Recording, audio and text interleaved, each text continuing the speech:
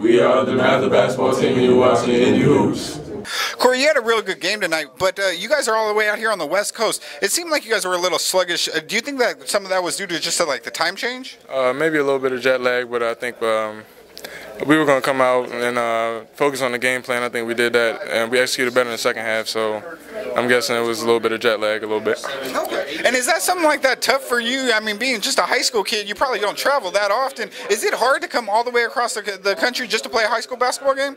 I mean, it's Dematha. We come out, we travel a lot. I mean, maybe not all the way to the West Coast, but, I mean, it was kind of different, but it was a good experience. Okay, and Dematha is a stellar program kind of nationally, but you guys are a little bit young this year. Do you guys still have the kind of confidence that you'll be able to go deep in your state tournament?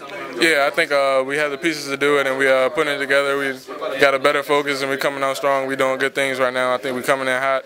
And I think we're going to have a great second half of the season. Okay. And you personally, when you choose a school like Dematha, does that really something that attracts you to that school? Is, hey, I'm going to get to go against the best competition? Yeah, the best competition in the games, best competition in practice. Guys like James Robinson, Jeremy Grant, I had coming in my freshman year playing against them.